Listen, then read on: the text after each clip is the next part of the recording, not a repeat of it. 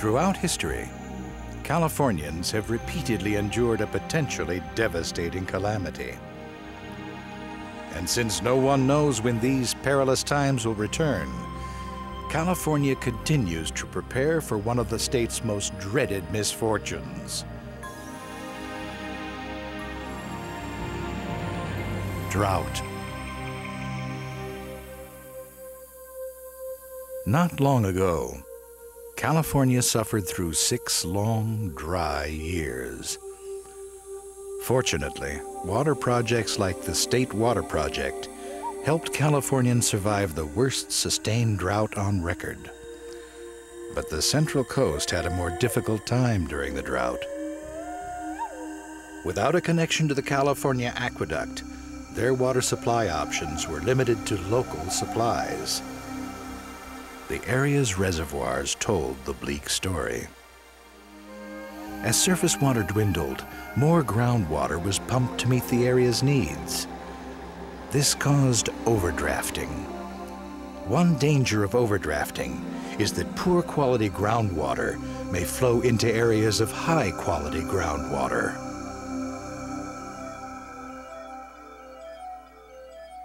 When too much fresh water is pumped out of the ground near the coast, seawater can move inland and contaminate fresh groundwater.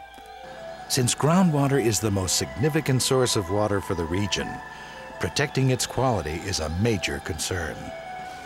To help reduce groundwater consumption, Central Coast residents became experts in conserving water. But the drought made it apparent that a long-term solution was needed.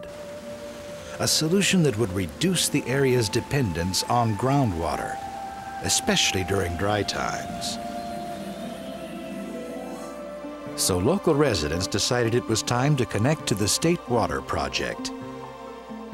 By completing Phase 2 of the Coastal Branch Aqueduct, a 100-mile pipeline would link the California Aqueduct to the parched Central Coast with the help of local facilities. To minimize impacts on the environment, project planners, engineers, and environmental specialists worked as a team to design the pipeline's route to the coast. Then steps were taken to protect the area's natural resources from the hazards of construction.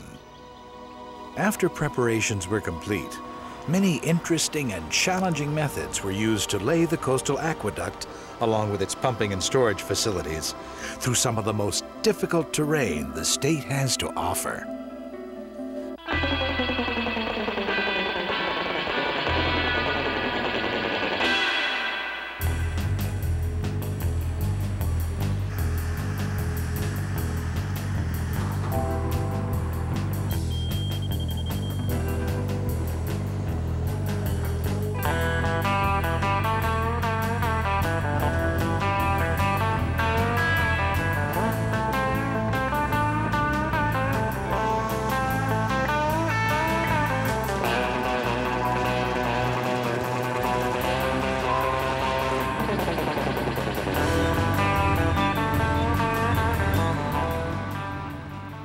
As part of the State Water Project, Phase 1 of the Coastal Branch Aqueduct was completed in 1968.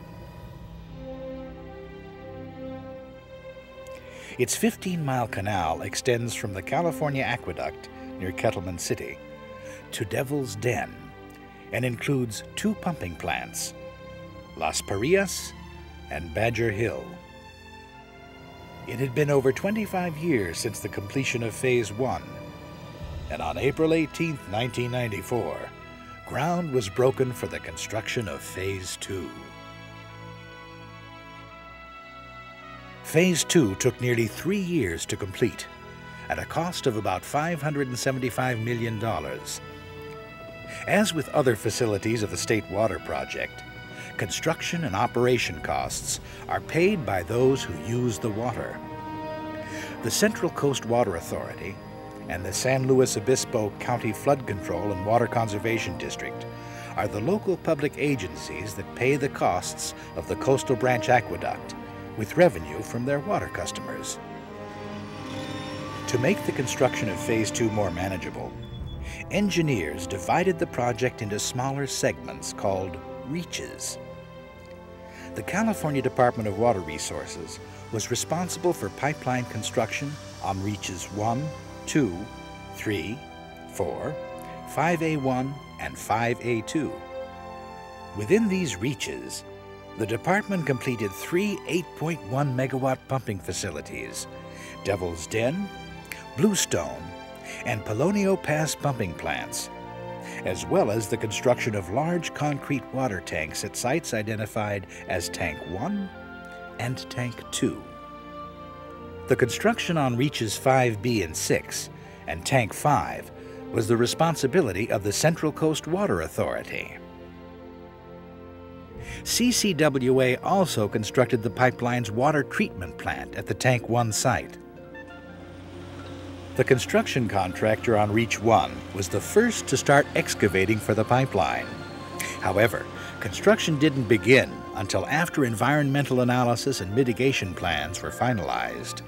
After consulting with the United States Fish and Wildlife Service and California Department of Fish and Game, it was decided that mitigation measures were needed to protect endangered species along this alignment.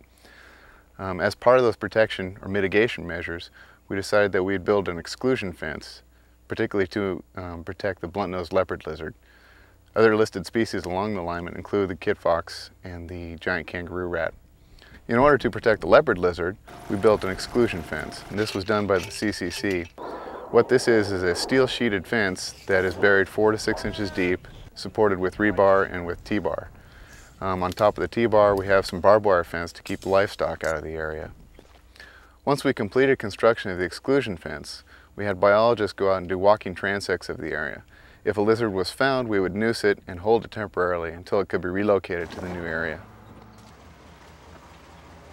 After we've done all these mitigation measures that have been required from the regulatory agencies, we're hoping that this project will act as a guide for other projects in the future, that we can blend environmental and construction issues in a harmonious manner. With environmental issues resolved, excavation with a giant backhoe could move harmlessly along Reach 1. Laser levels helped contractors maintain proper elevations inside the trench. In some reaches, large scrapers were used for excavation.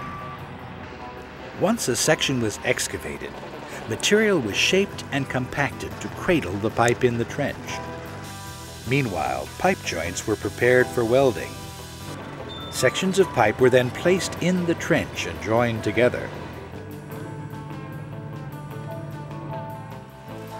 During summer months, welding was performed at night to avoid high temperatures inside the pipe.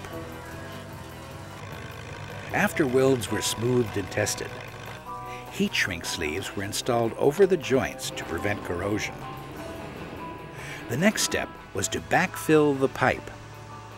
A combination of compacted earth and controlled density slurry would give the pipe stability.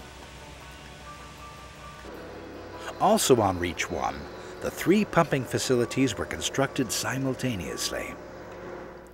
Devil's Den, Bluestone, and Polonio Pass pumping plants are nearly identical in design and capability. The only noticeable difference is the size of the Devil's Den forebay. It's smaller than the others because it has a direct connection to the open canal leading from Phase 1 of the Coastal Branch Aqueduct. Together, these pumping plants lift water 1,500 feet in elevation over the Temblor mountain range to the untreated water tanks at the Tank 1 site. The Tank 1 site is located up the steep grade from Polonio Pass pumping plant. The site's intake structure receives water from Polonio and distributes it to the 3 untreated water tanks. Each tank can hold over 8 million gallons. The untreated water is then sent through the Polonio Pass water treatment plant. 2 additional water tanks temporarily store the treated water before its journey down the pipeline. To prepare the Tank 1 site for construction, a large amount of earth had to be relocated. We began excavation here, leveling everything off for the tank sites. We moved 1.5 million cubic yards of dirt. bringing the area to a level of 1995 in elevation for the raw water tanks first, and then going around to the freshwater tanks, or the treated water tanks, on the other side of the water treatment plant. We started the tanks with the 30 mil liner and putting in the ag base and putting the slabs down. We have some embedded pipe in the slabs and then began the walls. Behind us now we're just enclosing the first tank, which is tank 3. There's approximately 1,200 cubic yards of concrete in the walls. We had gone through an entire process of setting up how to put these walls together. And the iron workers eventually laid out a pattern inside the tank on the floor and laid the tendons in, not putting them in the wall, but setting them up on the mat. The mat was flown in with the crane and set in place. After that, we had another mat that came in over the top of that. It gave us an opportunity to make those tendons perfectly straight, which is really necessary for stressing. Once the tendons were in place, we could close the wall. Then final inspection inside the wall could take place. After passing a thorough inspection, the wall was filled with concrete.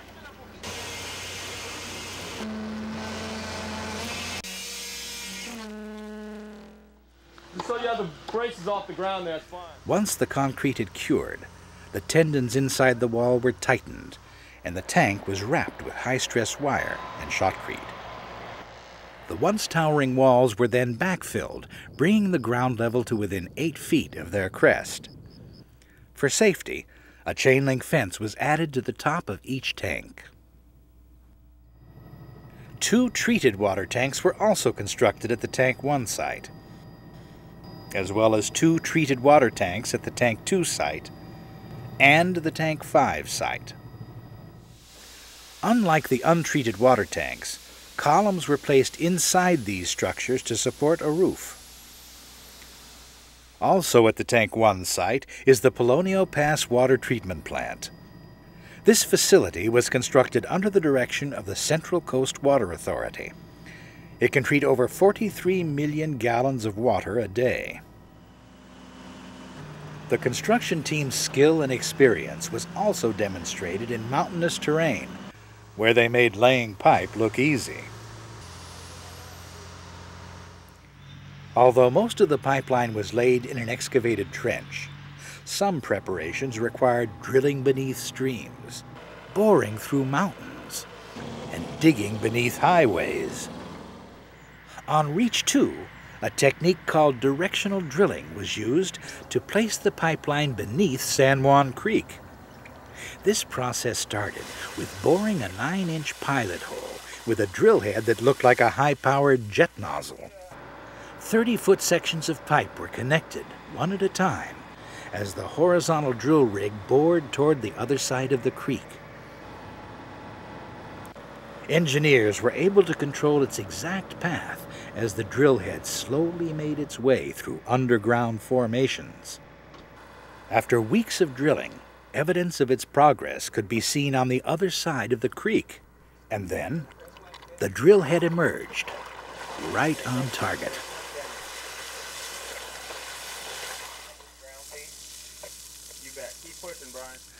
A 60-inch reamer head was then connected to the bore pipe and back-reamed across the river. The final step was to connect the 9-inch bore pipe to the pullback head. The pullback head was attached to over 2,000 feet of pre-welded 42-inch production pipe. Huge cranes equipped with slings suspended the pipe in the air at predetermined points and elevations. A specific curve was maintained to help the pipe slide into the directionally drilled hole. The drill rig was able to pull the pipe by itself for the first 1,000 feet. Then a hydraulic clamp and winch system helped push the pipe the remaining distance. After nearly 10 hours of pushing and pulling, the pipe emerged on the other side of the creek. On Reach 4, the Salinas River was another site where the pipeline crossed a stream.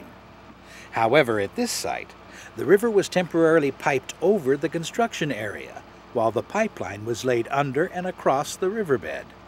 When completed, the river was returned to its natural flow. Also on Reach 4, the Calf Canyon Tunnel project required tunneling a 7-foot diameter hole nearly 3,300 feet through the mountain. A small locomotive and mining cars were used to transport the muck from the boring machine inside the tunnel. At the north side of the mountain, a spot was marked where the tunnel was to exit. And finally, as the granite began to crack and split, the full-face tunnel boring machine emerged, right on target.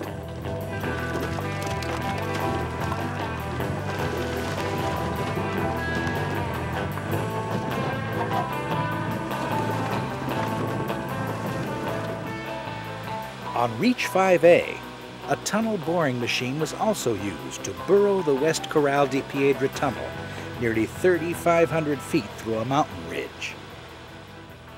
To remove the tunnel muck, a more powerful locomotive with an improved braking system was designed and fabricated to handle the 10% grade in the alignment of the tunnel. To complete each tunnel, sections of pipe were rolled in on a carriage and welded together. Then the pipe was encased in concrete. There were also several locations that required tunneling beneath highways without disturbing the roadway and traffic. For example, on Reach 4, a conventional pipe jacking system was used to tunnel beneath Highway 101, just north of San Luis Obispo. A cutting head loosened the material under the highway as a conveyor belt loaded it onto a cart. The muck was transported out of the tunnel and lifted out of the pit with a crane. As the hole was excavated, 20-foot sections of welded casing pipe were hydraulically jacked under the highway. When completed, a section of the pipeline would be placed inside the casing pipe and secured with concrete grout. Just beyond the Highway 101 undercrossing is the Cuesta Tunnel. The Cuesta Tunnel was originally built by the Army Corps of Engineers during World War II to carry water for Camp San Luis Obispo. Its length is a little over a mile, cutting through the Santa Lucia mountain range, saving the project millions of dollars in construction costs. Deep inside the tunnel, the Cuesta project began with shotcreting nearly 8,000 square yards of unlined wall and ceiling. Outside the tunnel, a production rack equipped with a hydraulic pipe turning system allowed welders to stay in one place as they made their welds. Once 3 sections of pipe were welded together, they were rolled to the tunnel's entrance and joined to the pipeline. A little more. After the final welds were tested, the sections of pipe were moved inside. An innovative way of installing the pipe was a suggestion of the contractor. Temporary water barriers placed at the entrance and exit of the tunnel allowed the pipe to float on about 19 inches of water as it was pulled in by hydraulic winch. Once all the pipe was inside Cuesta, the water barriers were removed and the pipe was encased in concrete. It had been about 3 years since the groundbreaking of Phase 2, and on July 18, 1997, the project was officially dedicated to the people of the Central Coast of California. Since then, traces of construction have virtually disappeared as vegetation returns the area to its natural state. The team of designers, planners, managers, contractors, inspectors, and other specialists are taking pride in performing a difficult task with skill and accuracy, successfully linking the Central Coast to the State Water Project. Now, local water agencies have a supplemental water supply that reduces groundwater overdraft, that increases drought preparedness, and that helps local water agencies provide a reliable water supply for the residents of the Central Coast.